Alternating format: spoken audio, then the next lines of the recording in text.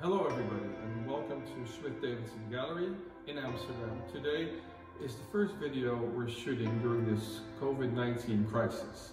And today is the final day of our exhibition Flat Depth by Paul Rousso. So we will take a special look at his artworks. Paul Rousso is an artist from Charlotte, North Carolina, and we've been working with him for the last 5 years. He's known for his technique called flat depth. And what Paul does is he takes flat items like money, paper money, newspapers, magazines, and then he creates three-dimensional objects. These objects are meant to be monuments for future reference, for the generations after us who won't even know what a newspaper, magazine, or paper money is. For instance, my son, who just turned 12, maybe seen a couple of newspapers in his life, but his children will not even know what it is. And the only place where they will be able to see a newspaper, as we know from our lifetime, will be in museums or in collections. Pieces of art probably made by Paul Rousso.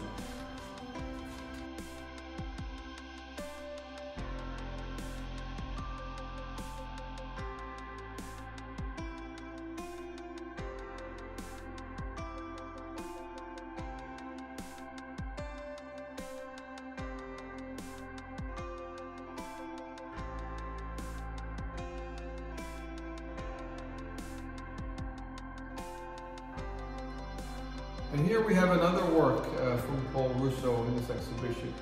And the interesting thing about this artwork is this time it's a magazine. It's a catalog really from works by Roy Lichtenstein, famous pop artist. And the interesting thing is that Roy Lichtenstein will use works by other artists, previous artists, and make copies of them in a different technique.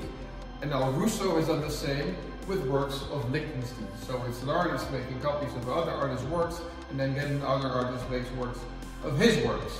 As you can see, compared to the newspaper works by Rousso, by using different techniques and different chemicals, the texture of this artwork is completely different. And it looks like a full glossy catalog magazine. And this time, the magazine has been made into an eternal monument for future reference.